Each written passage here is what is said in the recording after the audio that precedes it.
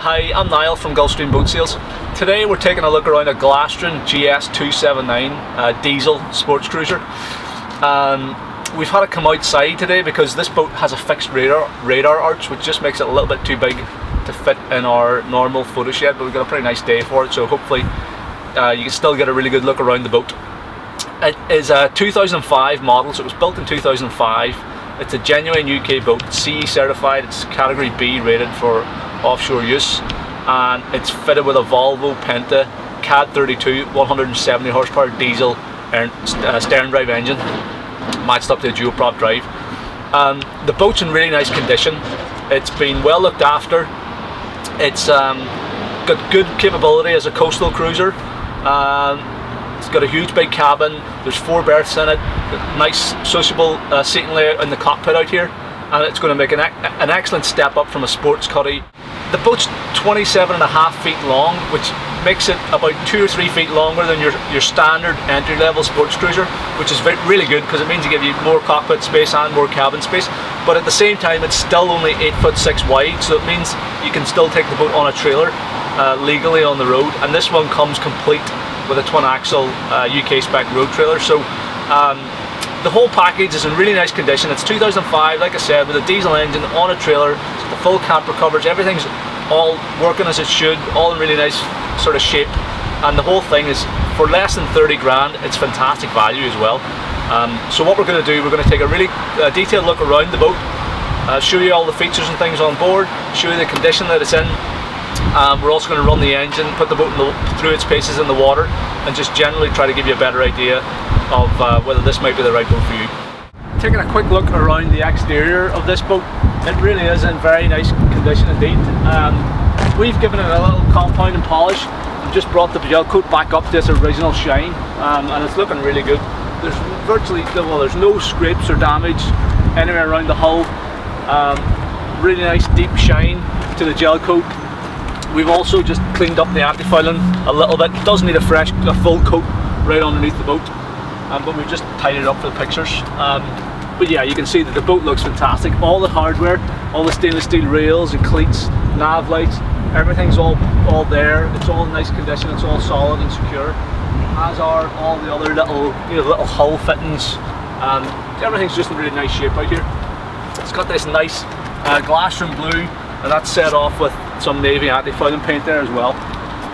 All the graphics, the Glastron light, stickers, the model designator, that's all in really good shape as well. Down along the starboard side then, again, the condition's very nice. There are a couple of little small marks on this side. We've got one little small chip here, which is about half the size of my fingernail.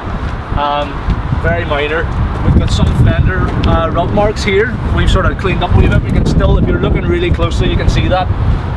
But apart from that, yeah, this side of the boat's really nice as well. And again, these are the type of things that are usual on a boat of this age, and you really have to be looking close to spot them. If I didn't point them out, you'd probably never see them. Rub rail and everything's in really nice condition. All the hardware, the stainless steel components are all in very good shape. We've got a diesel fill point. We've got a diesel fill point on this side of the boat as well. Again, the Glastron stickers, all the hull fittings and things are all in very good condition. Taking a look at the transom then, the boat has a full width swim platform that's integrated into the hull, probably about 18 inches to 2 feet wide, 2 feet deep. We've got a folding 3-step stainless steel boarding ladder here. We've got a stainless steel handrail. We've also got this nice stainless steel fender basket.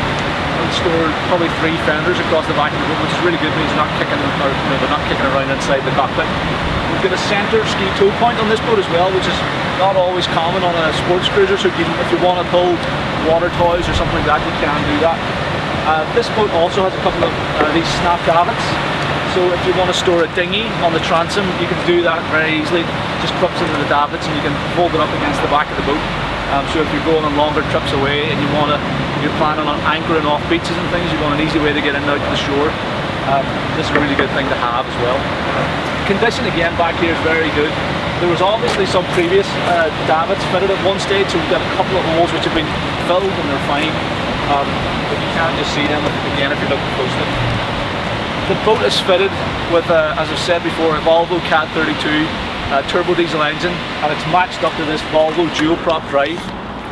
So the benefit of the dual prop, we've got twin counter-rotating propellers here. It means that at slow speed the boat tracks much better in a straight line, so you don't have to sit sawing away at the steering wheel whenever you're coming into the harbour or just, you know, idling down a river or something. It gives the boat very good tracking. And the other thing is it transfers the power to the water more efficiently, so you get better acceleration onto the plane, and the boat will also stay on the plane down to lower speeds. So it's a really good drive. This is a well-proven drive, the standard Volvo dual prop. It's in good condition. The bellows and things are in good shape. The props and everything are in very good shape. And yeah, it's running really well, which you can see from the water test footage as well. The boat's fitted with trim tabs on the either side of the transom there as well, that just again help you to get on the plane at lower speeds if you drop both tabs down, and they also help you to correct the running angle of the boat so you can level yourself up if you're running into a crosswind or something, and they're all in good working order as well. So we've got a nice high transom in this boat. We've got a transom gate on the port side with the flat floor throughout, so access in and out is very good. So we'll take a look up around the cockpit now. Access into the cockpit is through that opening gate on the transom. So you can close that door and lock it, keep kids and things safely on board, but it gives you nice unfettered access into the cockpit here. We've got a nice spacious layout here. First of all, we've got a bench seat across the back, which will accommodate sort of 3 adults. We've got another twin wide seat facing aft as well, so you have this nice sort of sociable seating arrangement around this little cockpit table, which you can remove as well and stow downstairs to open up the cockpit space.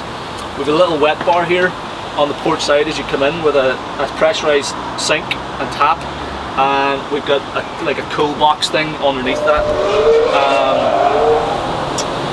Then coming further forward, we've got a port side lounger, so it's like a full recliner with this backrest up here, and then we've got this twin wide helm seat, which is a really nice touch, so 2 people can sit up at the helm facing forwards. Now this seat also folds out flat in the sun pad as well, so if you want to take the covers down and do a bit of sunbathing, you can do that on this seat here. So the condition of everything in the cockpit is really good. The carpets are in nice shape. All the stainless steel work and things, the stainless steel handrail and all is very good condition. The canopies, the boat has a full set of camper canvas covers, so as you can see they extend right out to the full length of the cockpit. We've got all the side curtains and the front and back curtains as well, so you can fully enclose this cockpit, so if you're staying on the boat or if you're out and it's raining or whatever, you can just close the boat up and it gives you full living space inside here. All the covers are in great shape as well, like the frames, the clips, everything's all working as it should. The upholstery itself's in nice condition, it's still nice and soft, the stitching's very good, the Glastron emblems are all in good shape. The only little thing that probably lets it down a wee bit is a bit of a rust stain on this seat here, where somebody's obviously just sat like a metal can or something there. It probably would come out with a bit more elbow grease, but that's the only thing that lets the cockpit down. And one other thing I should point out is just the hinge on this fridge thing. If it was my boat, I'd probably replace this with like a new refrigerator, a proper 12-volt refrigerator. It's just a cool box, and the hinge is damaged, so it's been filled with a bit of silicone there, but still works and all, and it's fine. But again, these are very minor things. Generally speaking, everything's in nice condition up in here. The helm position on the boat is very nice actually. We've got this twin wide helm seat, like I said, so you can have a passenger sitting alongside you here. The seat, well, it's not height adjustable, you can slide it forward and back, and the steering wheel is a 5-position tilt as well. Volvo Penta steering wheel, lovely wooden rimmed wheel. We've also got a raised footrest here as well, so you can brace yourself against the seat in rougher weather. The actual dash itself is finished in this sort of like a wood grain effect, and it's very modern looking, nice and fresh as well. The helm position itself, whenever I'm sitting down, I've got clear visibility through the screen. We've got a little windscreen wiper there as well, but there's also plenty of room. You can slide the seat back further, and you've got plenty of room to stand at the helm as well, so if you're coming alongside, you can get much better visibility around the boat. The throttle lever is in the standard place over on the right hand side here. And then we've got a full range of equipment and dials and things that we'll take a look at. So we've got Full range of faria, the gauges giving us oil pressure, temperature, volts, fuel level, all that type of thing. We've got a tacho with a digital hour meter, so it's showing 251.7 hours on the engine, which is very low hours, particularly for a diesel. It means there's bags of life left in this boat, obviously. We've got the Volvo trim gauge here, digital trim gauge to tell you the position of the drive leg, and we've also got a digital depth sounder as well. In terms of electronics then, we've got a Garmin GPS map 182C colour chart plotter, it's in perfect working order, and we've got a Cobra VHF radio as well. This little external speaker mic is up on top of the dash. We've got all our 12 volt switch gear here. We've got a little instrument panel for the Volvo engine, so your little digital warning system there. We've got a spotlight, a remote control spotlight up on the bow of the boat. It's in perfect working order. So that's really handy to have if you're coming into, you know, your berth at night time or coming into an unfamiliar harbour after dark. It's really good to have that. And the boat's also fitted with an anchor windlass as well, Maxwell windlass, which is controlled from this switch just on the lower part of the dash. That's really handy for anchoring the boat. It means you don't have to go out and fight with a chain and the rope up in the front of the boat. And then we've got controls for our trim tabs on the back of the boat as well, so they're easy to control from up here. So the boat's really well set up, and all this gear's super handy to have. This boat it's category B rated, so it's offshore rated for 10 people, and it does have really good coastal cruising credentials. This one, the current owner, is from Carrickfergus in Northern Ireland. He actually was telling me that he bought the boat in Wales and he motored her home. He went up via the Isle of Man and took her up through, stopped off the Isle of Man, then took her from the Isle of Man up into the Belfast Lock and into Carrickfergus Marina, and he had no problems. It's the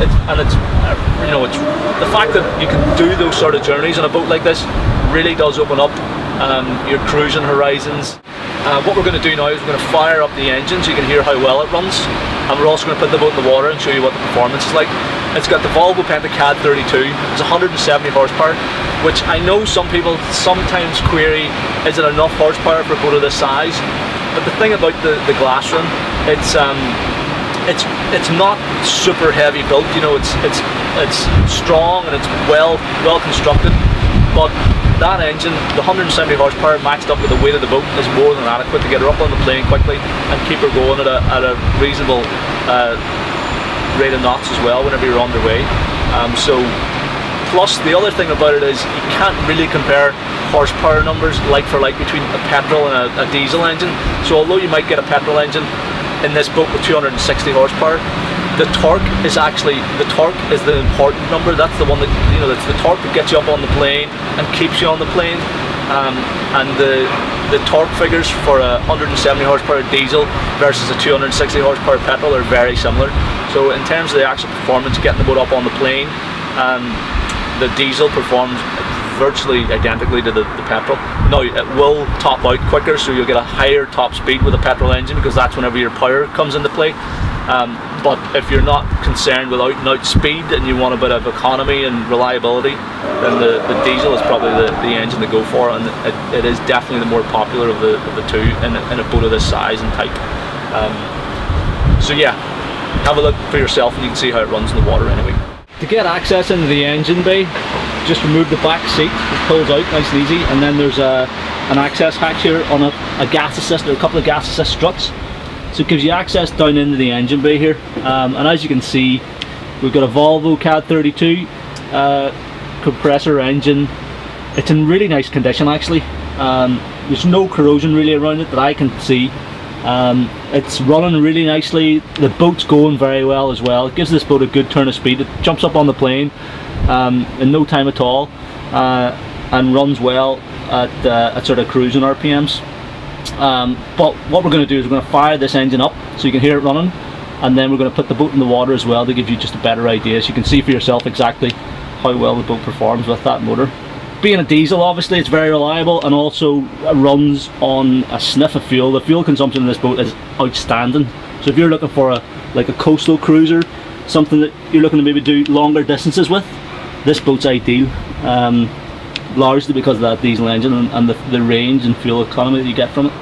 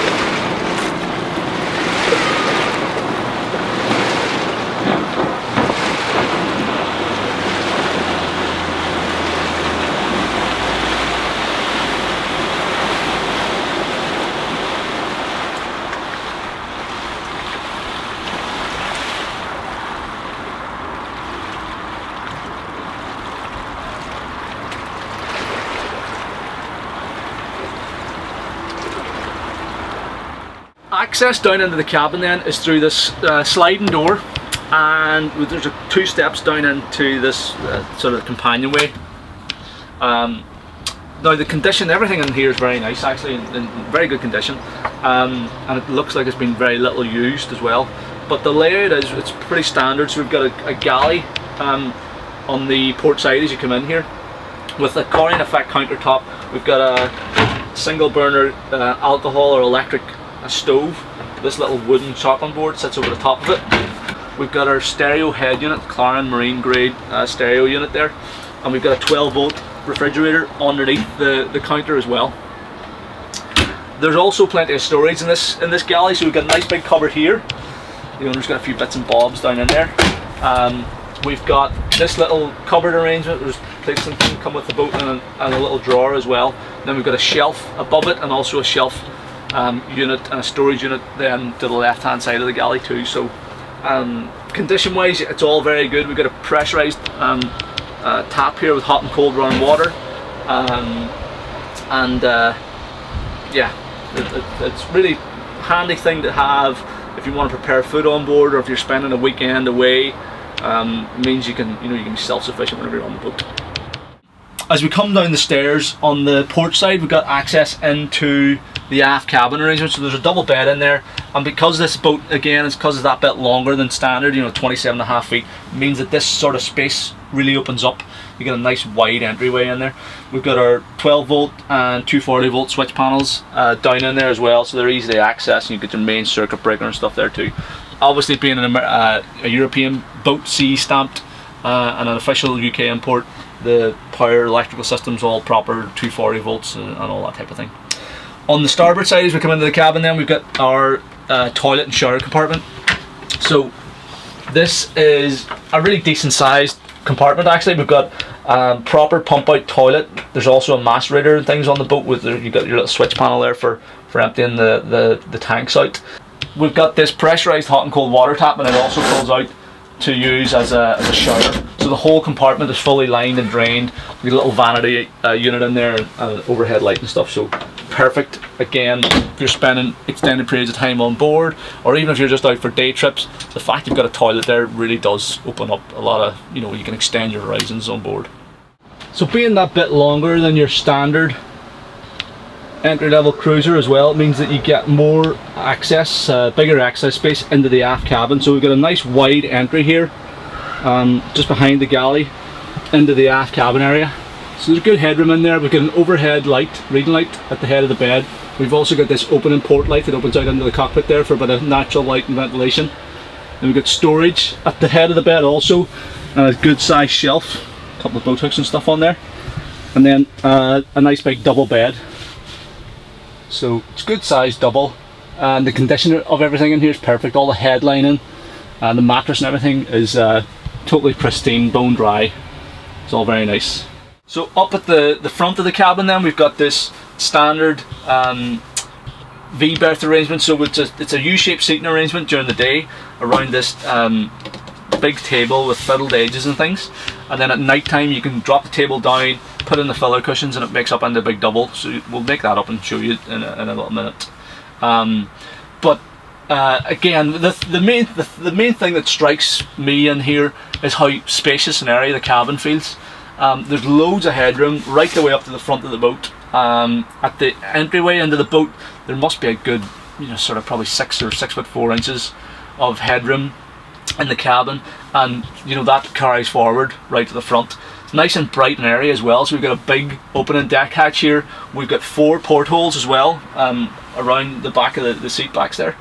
So the cabin is a nice place to spend time. If you've got kids, and you can send them down here to watch DVDs or play or whatever.